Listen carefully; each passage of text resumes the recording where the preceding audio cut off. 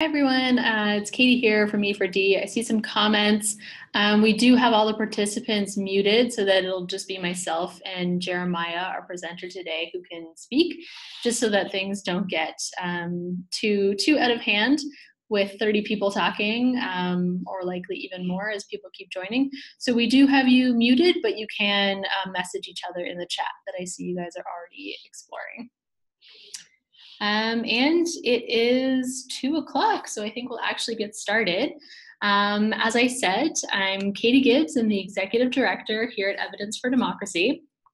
And I'm delighted to introduce Jeremiah Yarmie, who's going to be presenting the webinar today. We had the pleasure of having Jeremiah as an intern with us for the summer. And he is a graduate of the Science Communication program at Laurentian. And he did a Science Communication 101 talk a few weeks ago, and it was actually, I think, our most well-attended talk yet. So we got a lot of really excellent feedback on that. So we decided to bring him back to do the next in that series of webinars. So today he's going to dive a little bit deeper into science communication and storytelling. So with that, I will hand it over to Jeremiah. Great. Thanks, Katie. Before we get started, I just wanted to say hi to everyone, make sure everyone can hear me. So I know that you've been exploring the chat function so far on Zoom. If this is your first time using Zoom, you can chat and talk with everyone attending here right now, all 46 of us, and also wave, although I probably won't be paying it that much attention to the waves, but you can, it's fun to put your little hand up and note to everyone else here that you are in attendance and that you are enjoying the webinar. So we're going to start in on Science Communication 102, Science and Storytelling. Today we're really going to talk about how storytelling can be used in the communication of science, the different ways you can tell stories, and the really just the myriad of storytelling in general. There's so many different structures that you can use, so many different approaches that you can use when you're doing storytelling, and we'll kind of touch on a lot of that. So yeah, so just before we get started, like Katie mentioned, I am a graduate. Well, I'm convocating this week, apparently, from Laurentian's Science Communication program. It's the only master's program of its kind in Canada. I will not be in attendance at the convocation in Sudbury, but I will be receiving my diploma soon, so that's very cool. I come from a background in science. I have a genetics and biochemistry degree from the University of Manitoba, but I've also always done a lot of performance art, particularly theater, and even more so in improv. Improv, often seen as a comedy sort of field of theater. It's also really good for getting a really fundamental understanding of storytelling and how stories can be structured and used in so many different ways. And this is a picture of me. So today we're going to be talking about storytelling. It's really the art of crafting and sharing narratives. It's an ancient skill. It's a skill that's been integrally linked with our species, found throughout society since time immemorial. I mean, that makes sense. We often needed ways to entertain ourselves, and stories is a really great way to do that. And even as we are in this digital age, we still turn to stories to entertain us and to guide us and help us make sense of the world. Scientists may be adept at presentations and reporting on results, but storytelling might be a different skill than presenting and reporting, and it may be untapped in the repertoire of a scientist, or at least underdeveloped when it comes to actually crafting intriguing and engaging stories. So as we move on, why narratives? So this is a question for the chat. What can narratives be used for? So just share in the chat, what do you think storytelling is good for? What can it be used for? Why do we do it? And any answers are great. You can shout them out. There's no wrong answers here. We're just brainstorming, explaining what things mean, not just what they are, passing on information, give context, hook to your findings, for sure. Context is really key, and we'll get into that in a little bit. But yeah, there's some good ones. Anyone else? Giving an opportunity for people to relate. Yeah, exactly. Storytelling really, as we were mentioning context before, it's a way to get people to relate their own personal experiences with whatever you're storytelling about, whatever the narrative is about and entails. Any other thoughts before we move on? Provides a lens and a perspective. Yeah, so storytelling is really interesting in that you're not only giving a selection of the world, but you're also deflecting of the world too, right? You can only see a specific amount when you're telling a story, and you're omitting things, and you might not be doing that on purpose, but the omission is also really important when it comes to the overall narrative that you're presenting. So I have some other ones here on the slide that we're going to go over. So narratives can be used to unite individuals together, often people that are working towards a similar cause, a goal in mind, can be really tied together through the use of narrative. If you think about, thinking of we are the heroes, the protagonists of this story, and there are villains, and we have to overcome the challenges that the villains place in front of us. That's a great way of really uniting people together for a common goal. As I mentioned before, narratives can also be used to entertain us. Storytelling is fun to do, and it's fun to hear, especially when the story is really good. And moving people emotionally. So storytelling is a really great way of getting to that emotional, feelings-based area in each of us. Stories can really move us. I can't think of how many books and movies and music albums I've cried to. Stories have a way of really just finding the humanity in us, and that's really important, and that's really something to consider when you're communicating science, is how you can move people emotionally as well. So storytelling, is it more effective? The results are in, and yes, it is. Science communication utilizing narratives are more engaging and efficient. But what does that mean? Narratives really engage individuals, making them motivated when they're listening to your science communication. They have purpose. They're trying to figure things out for themselves, filling in holes themselves. They're engaged mentally. Their cognitive load increases. They're trying to figure out things and contextualize things, often based on their own experiences, and forming memories. And studies have shown that narrative-driven science communication results in better recall and comprehension in your audiences. And if your goal of communicating science is for your audience to at least be familiar with or remember what you were communicating, then narrative's a great way to do that, and you should try it out. As we covered in Science Communication 101, and as the chat mentioned previously, good science communication often considers the context of the audience and the communication act within itself. So, who are you talking to? Is it a room full of professors? Is it a room full of early stage researchers? Is it a room full of undergrads? Did they just have lunch? Are they sleepy because they want to have a nap after that lunch? Is the room hot? Is it cold? Is it dimly lit? All of these factors. Is it the day after daylight saving switches? All of these factors are things you have to consider when you're crafting a science communication piece, an act of science communication. And that context is really important. Storytelling is cool, though, in that you get to also create context. Storytelling is about creating and transporting your audience. You get to establish context based on how you structure the story and how you establish it. Through exposition and plot, you can set up context yourself.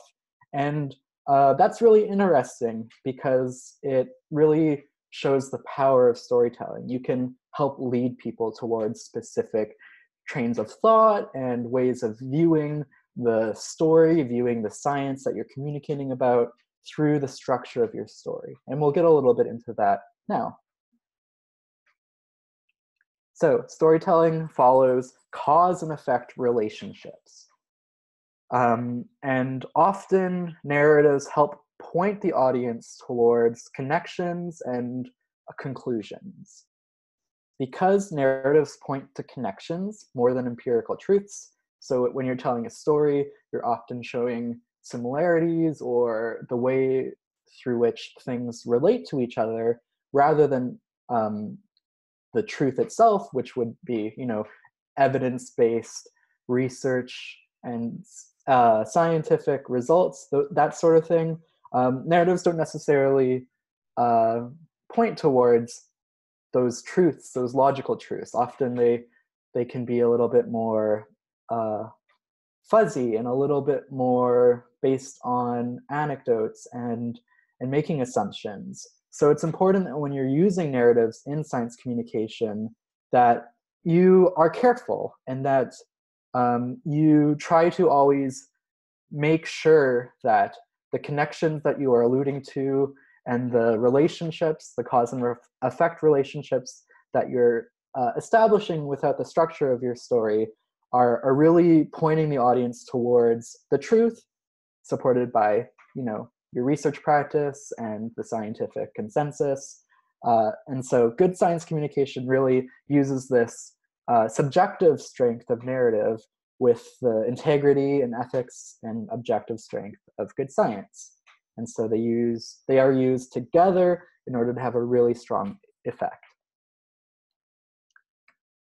And so, yeah, like I mentioned, narratives are persuasive. They lead people towards conclusions. And so that means you have to be a good science communicator. You have to be benevolent. You have to care about your audience's success, and you have to be on their side the entire way, because you're really guiding them along a path. And if they stray from that path and make conclusions that aren't true and aren't based in science and evidence, that's your fault as the guide, and you have to wrangle them back onto the path and make sure that they're making the right conclusions and they're making the right connections.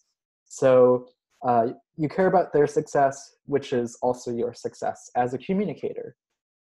You want to make sure that they take away from your story what you intended for them to take away, and that requires you to establish clear goals when you're communicating science. So whenever you are doing an act of science communication, you should establish some clear goals for yourself and always be striving to reach those goals, and also check in with your audience after to make sure that the goal has been achieved in those people.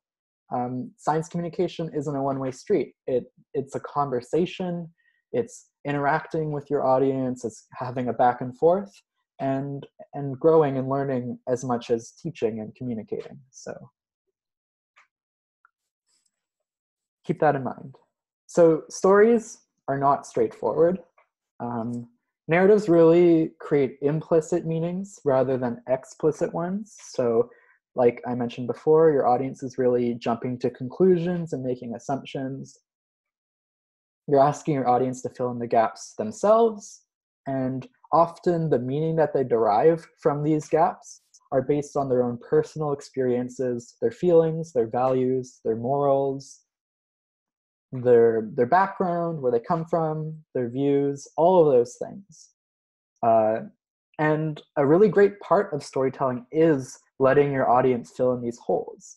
And so it's important that you structure your story such that it's not either on one side condescending and too overbearing in the message. If it's very obvious the entire time, your audience will feel patronized and bored because it's not engaging.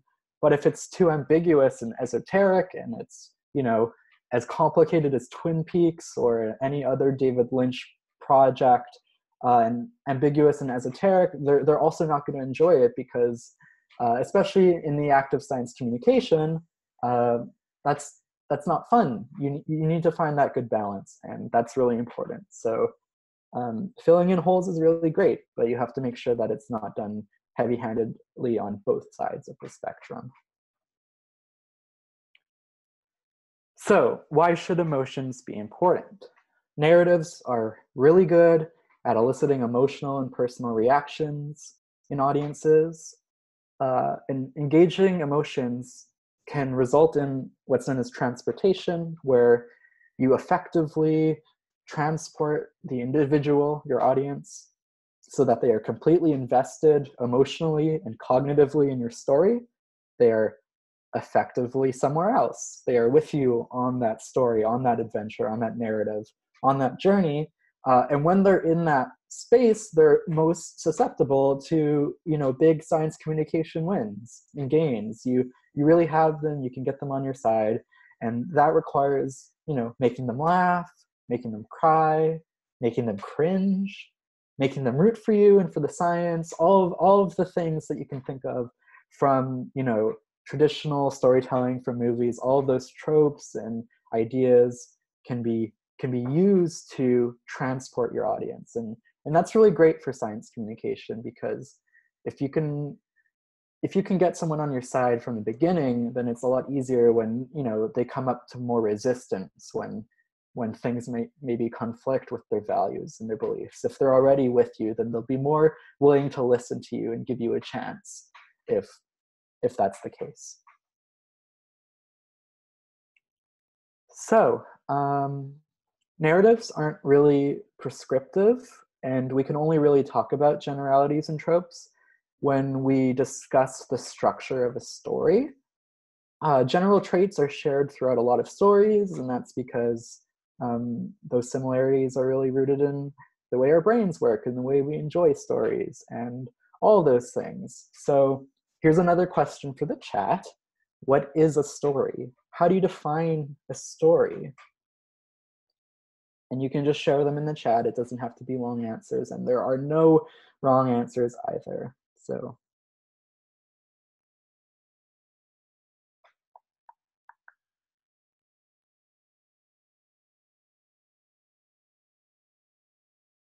you can take an experience. Does that experience have any defined boundaries or characteristics? Something with a beginning, a middle, and an end. Yeah, sometimes. Not necessarily, though. Communal memory. Yeah, stories can help us, like I mentioned before, with having a common goal, uniting people with their memory and with their actions. That's a really good point.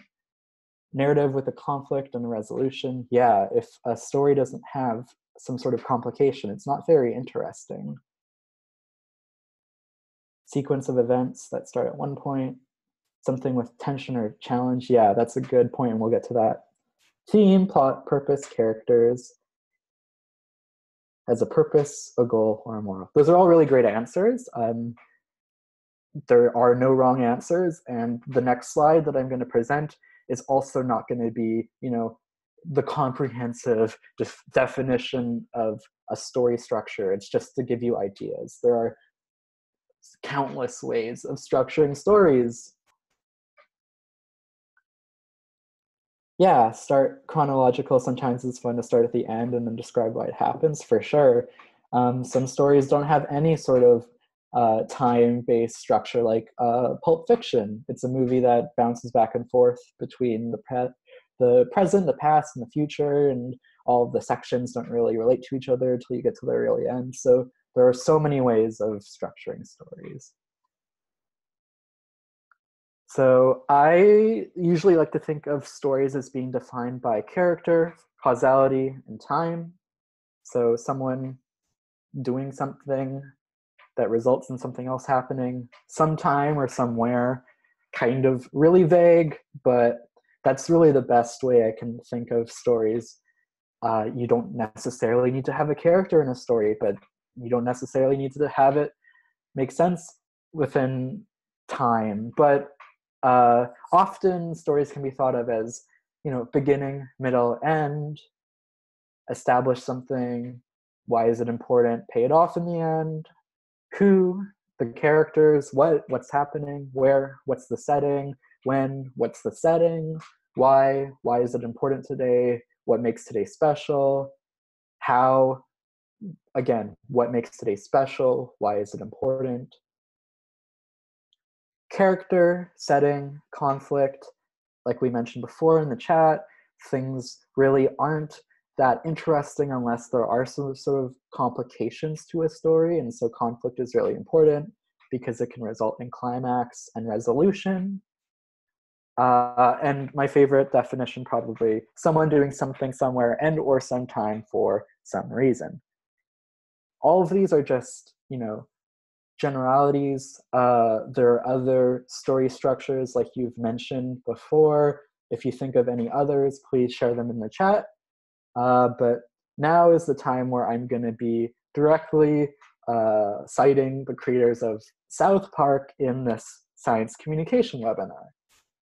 And so I don't even remember the names, but the creators of South Park always frame every episode that they make of the show with this and, but, therefore structure. Think of a story as something that can be progressed with 3 distinct conjunctions: and, but, and therefore. And is introducing a new element to your story, but is a complication or a contradiction of those previously introduced elements, and therefore is a causal relationship between those previous elements, often looking towards conclusions and results and that sort of thing. So a very simple example is, it's hot out and I want ice cream. And my roommate has some at home, but I am lactose intolerant and I don't have any lactose-free ice cream at home. And so therefore, effectively, I have no real options. Therefore, I went to Shoppers Drug Mart, but it was just raw. Therefore, I had to go to the convenience store across the street. And they had the ice cream I wanted, but it was more expensive than I was hoping it to be. Therefore, I went home and ate my roommate's ice cream, which was non-dairy, or which was dairy and not non-dairy, and therefore I wasn't feeling good later today. That's a silly example. I could have come up with a better one, but I wanted to make an example about ice cream. If you wanted to, in the chat, come up with, maybe a 3 or 4 part and but therefore story about anything that you want. It might be a fun little exercise to do right now.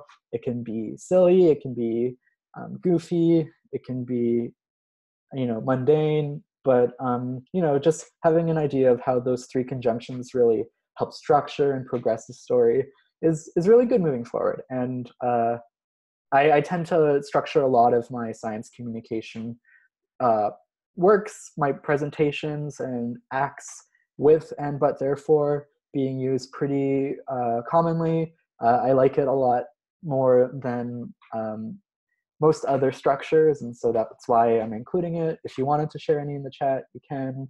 If there aren't any people feeling brave right now, you could think about this later as well, and we could move on. I'll just give you a few seconds while I have a sip of water.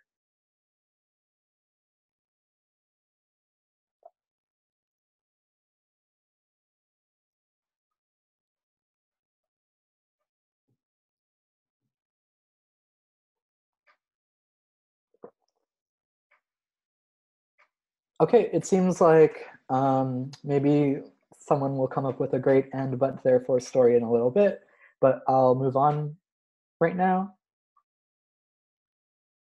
And will it work? Yes. So we're going to talk about dramatic structure a little bit more currently. So this is the Freytag pyramid. You're probably familiar with it. It frames stories as following this sort of rising action, climax, falling action, resolution structure, where in the beginning you set up the story with a little bit of exposition, then something incites the story to begin. The complication often results in a climax. And then there's falling action where things fall into place as a result of whatever happened, whether it was a fantastic or horrible climax, if it was the apocalypse, or if it was, finding utopia. And then often resolution, and the end. This story structure has been, ooh, I'm seeing some OPP drama in the chat, which is cool. This story structure has been around and talked about as long as Aristotle. This pyramid also takes its name from Freytag, who also talked about the story structure. So today we're going to be going through two examples of how this could be used with rising action, falling action from Lord of the Rings. The first is the Fellowship, and then the second is the entire Lord of the Rings. And so really, if you're not familiar with Lord of the Rings, I hope I can communicate as well the way in which the story really follows a lot of succeeding rising action, falling action, rising action, falling action, rising action, falling action structure. And so it really starts out with a birthday party, and it leads up to this wonderful birthday party. Bilbo turns an age that is uncharacteristic of hobbits. And at the climax of the party, he tells everyone off and disappears. And after that, we begin to follow our protagonist Frodo a bit more. He finds the ring, Gandalf freaks out a little bit, and eventually rising action forms again when Gandalf tasks him with bringing the ring to Rivendell. And so Frodo departs with Sam and then Merry and Pippin a little later on, and rising action happens until Frodo and the hobbits meet Aragorn, and then Frodo is stabbed on Weathertop. After this climax, it seems as though our little hobbit protagonist might die, but he's saved and is brought to Rivendell, where the formation of the Fellowship happens, the Fellowship of the Ring, and my axe and my sword and my bow and all of that great stuff happens, and then they set off on their quest to destroy the ring.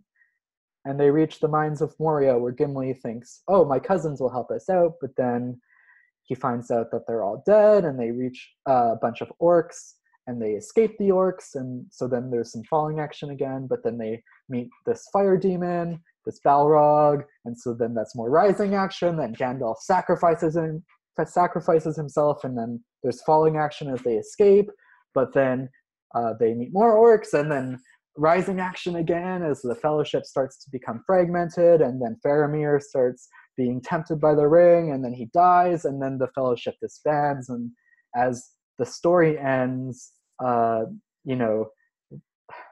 Boromir dies, you're right, Faramir is his brother. Wow, I can't believe that no one caught me when I was doing the run-through of this. I should have more Lord of the Rings credit than this. But yeah, Boromir dies, thank you. Faramir is at Gondor. He's the unfavorite son. So then the Fellowship disbands, everyone goes their separate ways, and the story kind of ends there. The whole story can be thought of in like a 3-act part, again, with each book kind of acting as one of the acts. So the first story, the second story climaxes around the Battle of Helm's Deep, and then the third story has a few more climaxes with these big battles. But between each of these battles, there are falling actions. And as you can see, even after the ring gets destroyed, everyone returns home and returns to their normal lives. It's not as though the story just ends there. There's some resolution, and yeah, story structures like this can be, you can apply the Freytag pyramid to any structure, any story that's been told, often it will fit. And so moving on, before we start talking about monomyth, I'm just curious, does the chat have any thoughts about how the Freytag pyramid might be used to apply to communicating research and science in general?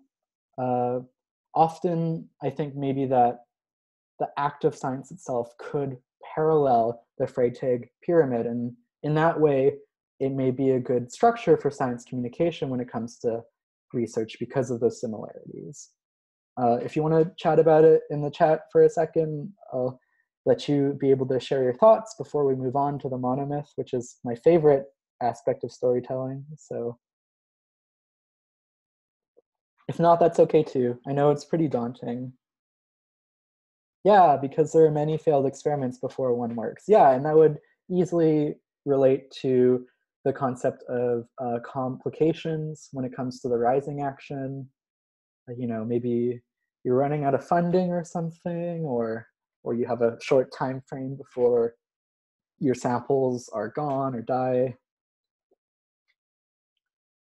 It seems as though most sciences building reagents and troubleshooting, which fits this action, involves different people and experiments, a lot of rising action before a big conclusion. Yeah, and after you actually reach that conclusion of, your hypothesis is proven or disproven, it's not as though the story ends there. There's, consequences to a research project.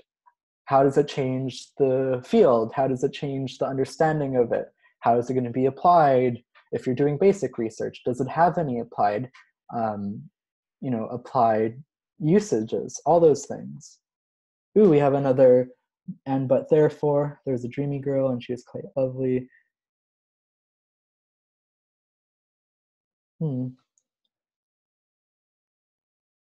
I mean, there isn't an assumption that you're a scientist. I mean, you are just a science enthusiast, a science communicator. You don't have to necessarily be a scientist. I just framed some of these questions having the assumption that some of the people interested in science communication would be active researchers. But that's definitely not the case. I mean, I'm currently not an active researcher, and I am a science communicator, but yeah.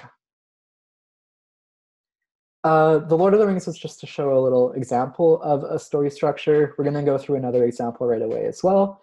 So yeah, moving on. This is the monomyth. It is, I think, the most ubiquitous story structure in the world. There's countless examples of it. Alice in Wonderland, The Wizard of Oz, Hunger Games. We're going to go through, I think, the most famous example in a bit, but the structure really acts as a circle where you have a hero living their everyday normal lives, what's comfortable to them, what they know. However, they aren't necessarily completely fulfilled in living with the known. Maybe they have this urge for adventure or this weird inkling for something supernatural or weird, and something entices them to explore what might be unknown to them. Often their entry into the unknown is aided by some sort of sage or guardian or keeper or gatekeeper or something like that. But as they make the decision to enter into the unknown, they begin a transformation. And they meet friends along the way, often helpers and a mentor or two, and they start to experience challenges and temptations.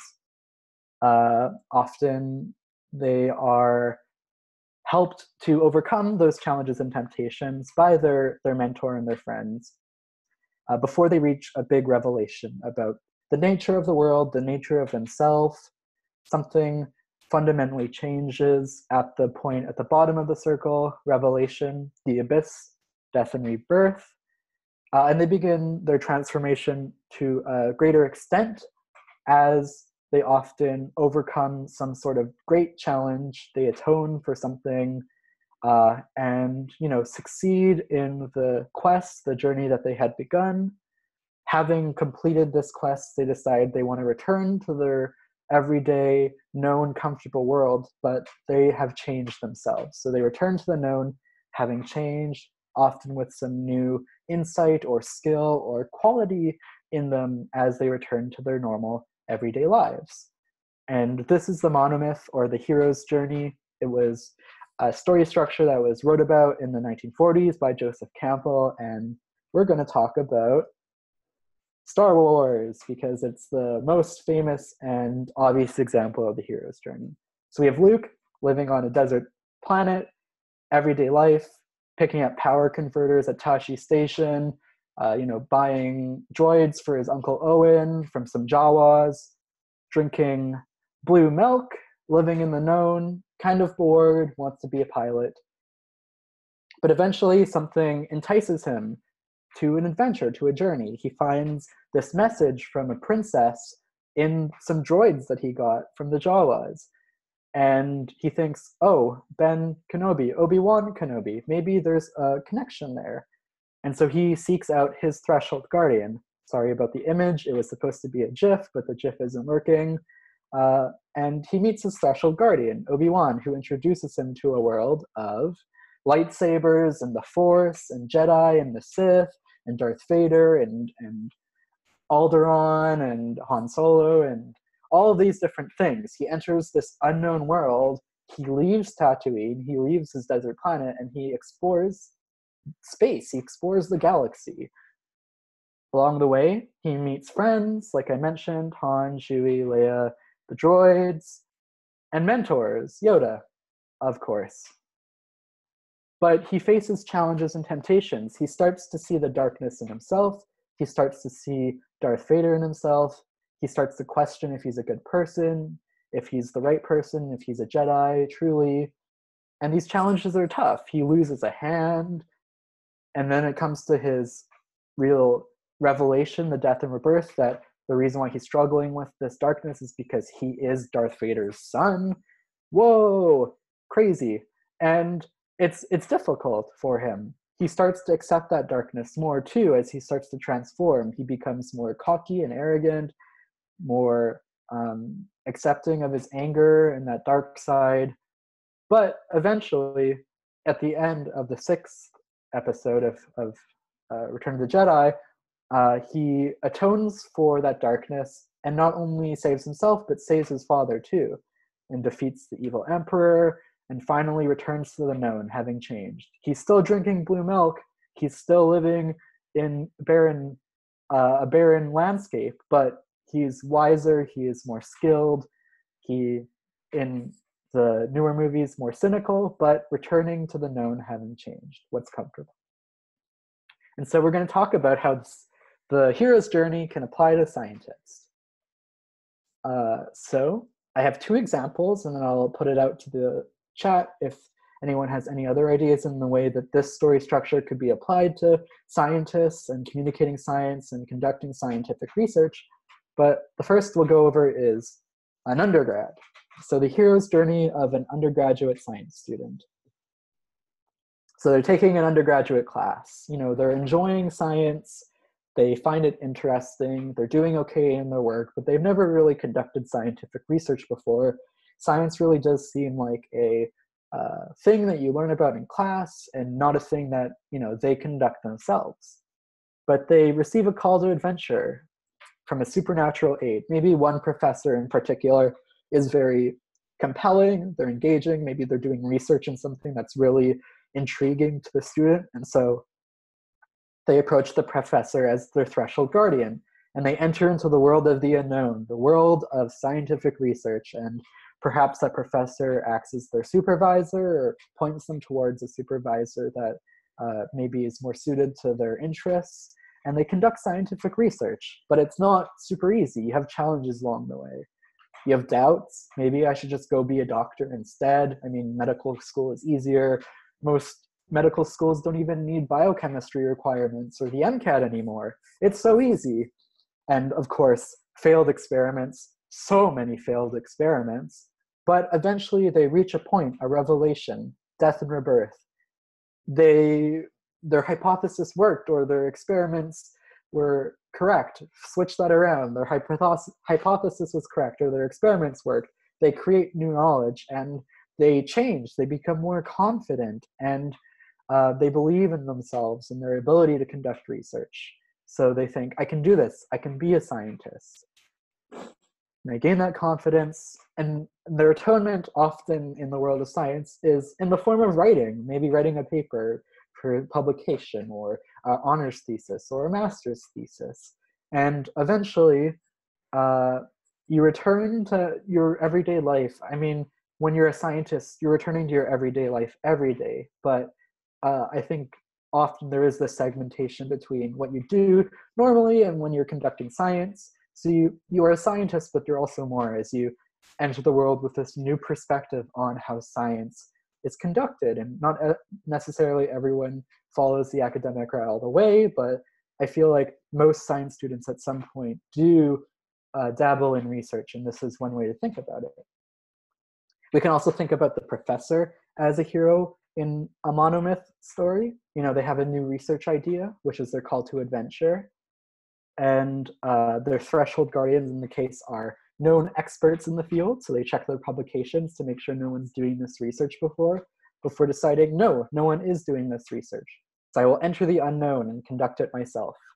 And maybe finding mentors or helpers, collaboration. I mean, science is so often done now through collaborative work, and challenges and temptations are the same as the undergrad, you know, failed experiments and doubts, but eventually, oh, it works, and I'm right. And the confidence in the professor maybe is a bit different than the undergrad. I bet we can publish in Nature. And so that confidence, and of course, atonement, writing, similar to the undergraduate structure. This is just one example.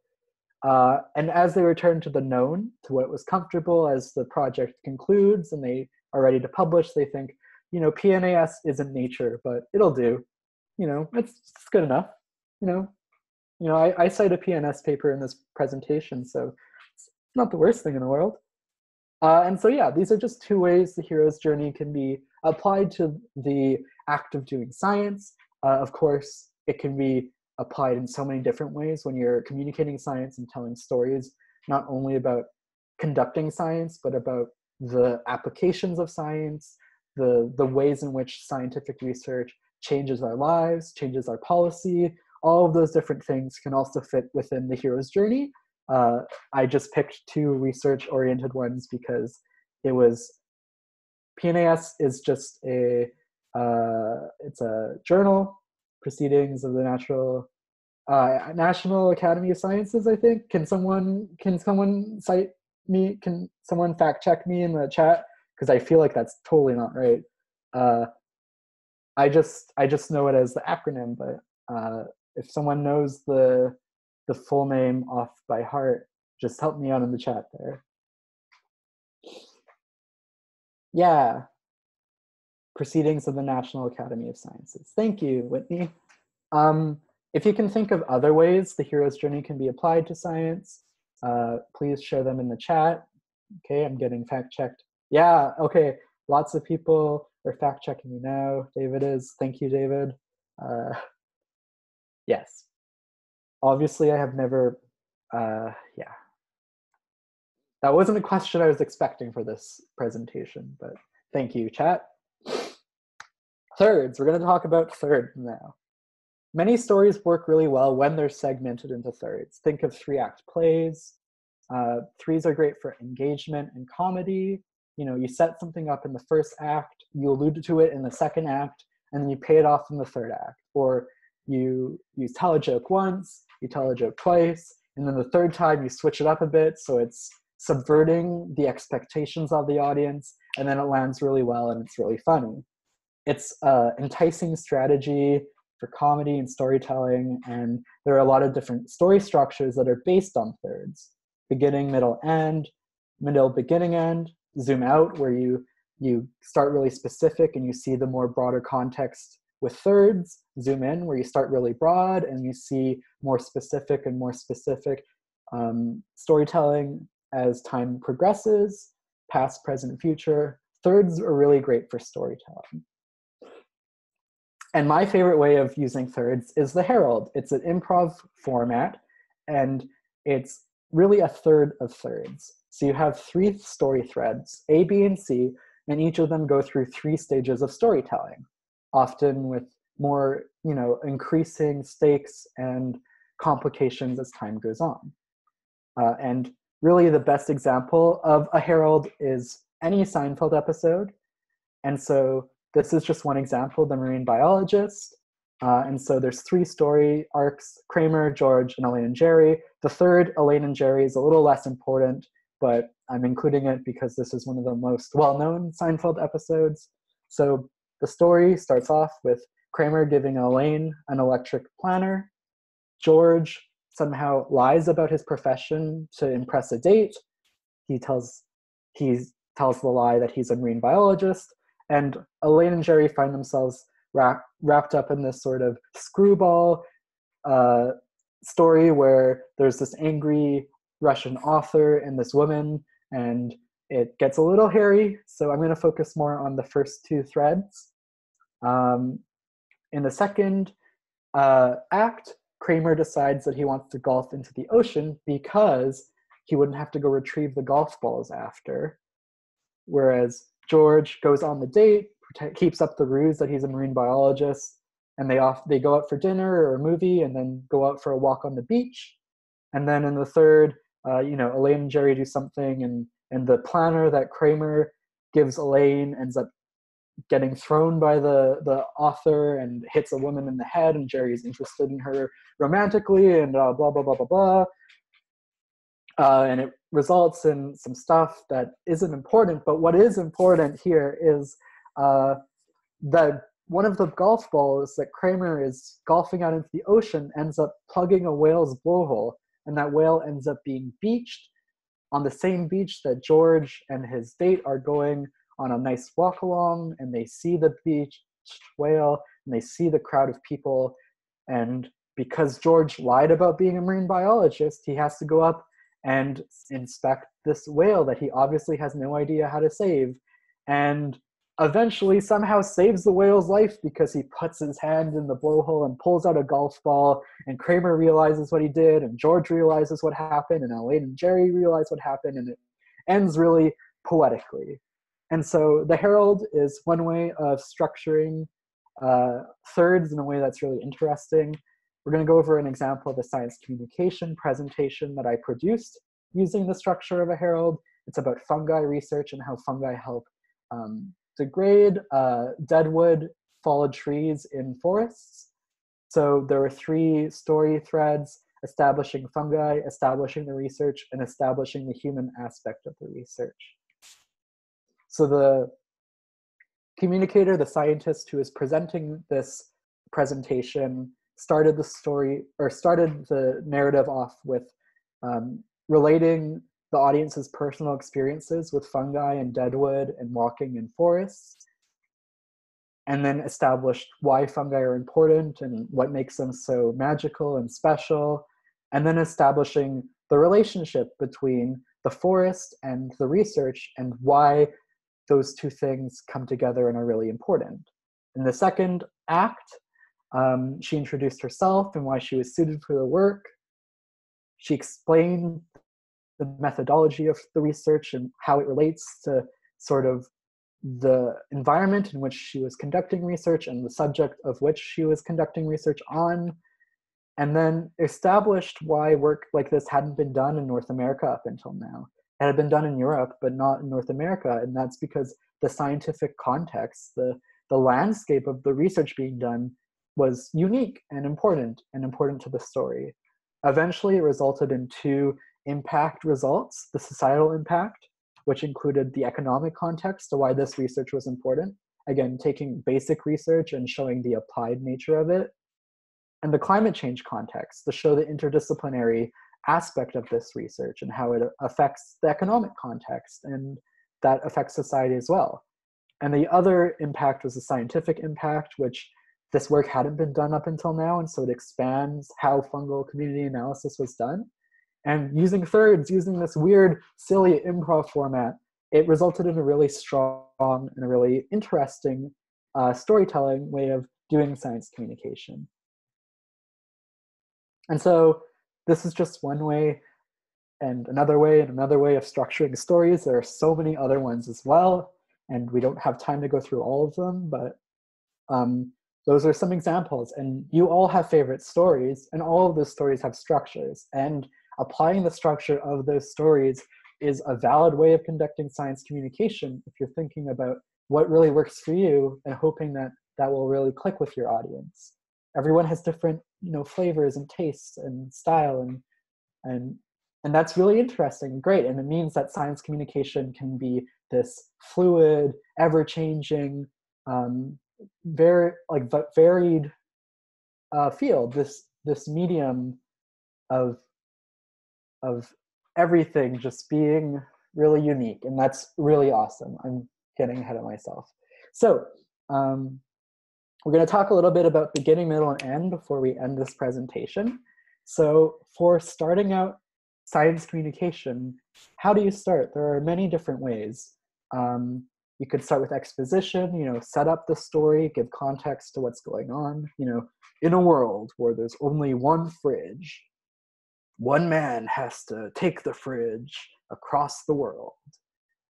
Something like that, movie trailers, think about how they set up exposition, that sort of thing. You have to do it in that silly voice though. Establishing the who is the story about, what is it about, where does it happen and when does it happen, why is it important. All of those aspects are typically established in the beginning. You can set up elements that will pay off later on in the story. Chekhov's gun, if you introduce a gun in the first act, it has to fire in the third act. I put pipette here because, again, science communication. And tease the ending if you would like. Often, as we'll see, the best endings have elements of the beginning wrapped up into it. If you're really keen and pay a lot of attention, you can often tell the ending of a story based on the way it begins. In the middle, it's all about raising the stakes, which means you're making the audience care. You have to establish urgency or relevance or intrigue. It's really about what makes this day special, what makes this story unique. And this can be done by introducing twists or complications. The stakes of your story have to be high in order for the climax to pay off. And so the audience needs to care, and the middle is the place to do that. And finally, the end. The ending is often dependent on the beginning and the structure. Here's a picture of an Ouroboros, a snake eating its own tail, and is often used, I at least like to use it very often as an example of how to end a story. You find the end in the beginning. But the end can come from a lot of different places. It can point towards a potential future or a future that does happen. It can end on a positive note or a negative note. It could be accumulation of events. It can be a twist ending like M. Night Shyamalan likes to do. There are a lot of different ways to end a story.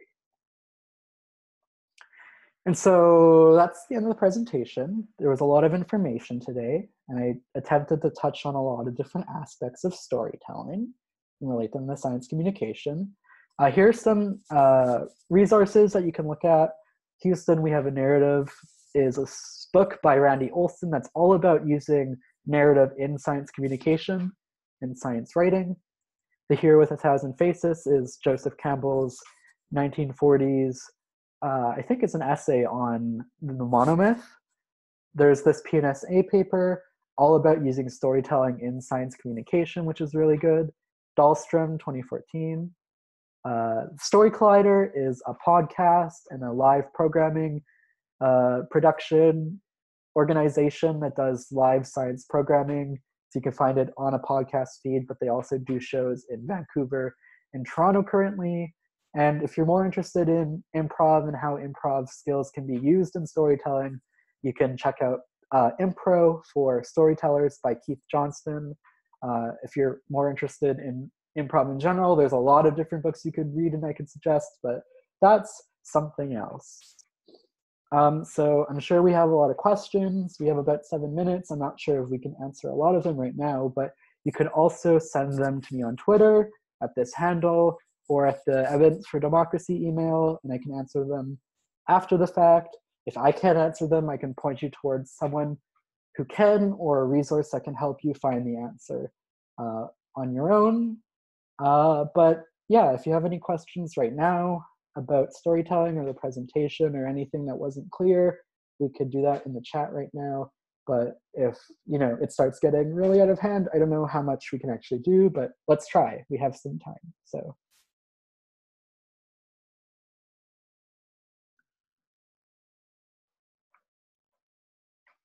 yeah, that's a really good question. How can science communication address scale of stakes? Everything is urgent. Audiences become numb to urgency and don't care. Yeah, and that's like a huge problem for climate communication in general. Just doom and gloom pervading sort of everything about science communication when it comes to climate change and the environment. Stakes doesn't have to be big, and that's something that might seem weird, but stakes can be really small too, right? Like if you're telling a story about climate science and you're a researcher that goes up to the high Arctic or something, stakes doesn't necessarily mean, you know, all this ice is going to melt. It could mean we got up there and we thought we had equipment that would work, and all of a sudden, you know, this key piece of equipment broke and we were stuck out there, or our snowmobile broke and we were stranded at this research post for more time. You know, those are ways you can introduce stakes that isn't in a numbing way, and it really progresses the stakes of the story without necessarily being the stakes of the research, if that makes sense. Stakes can also be like, you know, we're doing this research on this microbe that no one's really looked at before because it was only discovered last month, or maybe our lab discovered it, and so it shows this promise of, you know, creating these antimicrobials that might be used clinically. That's also establishing stakes. Yeah, stakes can be big, which is important when you're trying to get the urgency of something, but they can be small too. And I think using them together is a great way of making sure that the audience is engaged. It doesn't need to be urgent. It needs to be enticing and exciting, I guess. Story, presentation, lecture, or a written narrative of 5-minute YouTube. I'm not sure exactly what this question is asking. I mean, story can be used in any of those contexts. Story can be used in, you know, I know Vine isn't really around anymore, but Vine was a medium that was, you know, constricted to 6 seconds. You only had 6 seconds of video to, you know, make a joke or tell a story, and people found a way of telling stories in 6 seconds, structuring stories in a way, and it became this new style of comedy and this new style of storytelling. But it still used the same structures and tropes and narrative structures as longer stories too. Is the story a play, a movie, or a 5-minute soundbite? It's anything, really. A story could be a single sentence too. Yeah, a story can be told in any of the, yeah, exactly.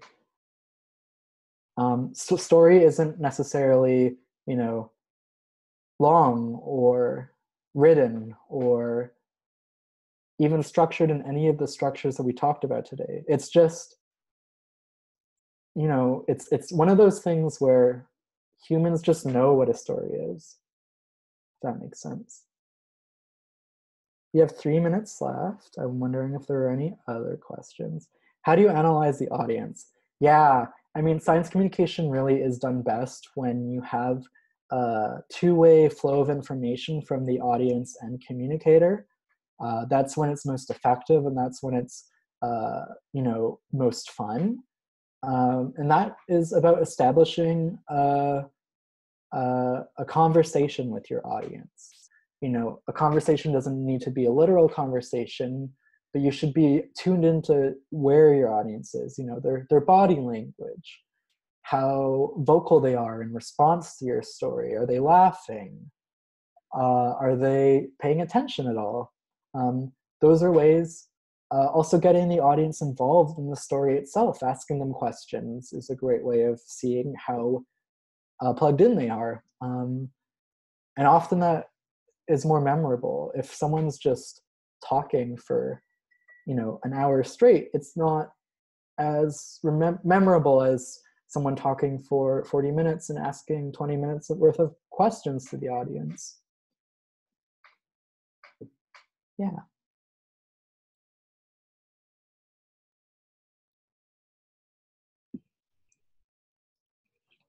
I think I hear Katie coming back on, so. Yeah, we're almost at 3 o'clock, so I think we will end it there. So I just want to thank you, Jeremiah, for that really excellent webinar. I know I learned a lot, and I'm sorry that we didn't catch the Lord of the Rings error. Clearly, we're not big enough nerds. Uh, so yeah, thank you again, Jeremiah, and thank you to everyone who tuned in. This was recorded, so afterwards we'll send you a link to it as well as the slides, so you'll be able to revisit it because it is pretty heavy topic, and I think it's best to be able to have the slides available when you're actually trying to apply these theories to your own story that you're trying to tell. So we will be sending that out. So yeah, thank you everyone for attending.